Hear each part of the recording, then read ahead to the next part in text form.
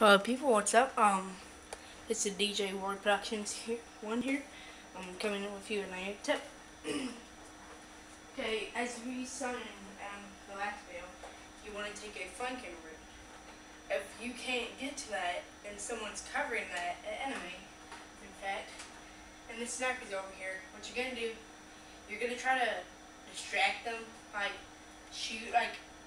don't shoot at him unless you know you're gonna hit him. Like, try to shoot by him so it distracts him, and he'll look over there by who it is, but it will be you. Okay? And once you do that, I'm gonna go back over here, come over here, and then while this guy's covering you, he's gonna move. You're gonna be right here.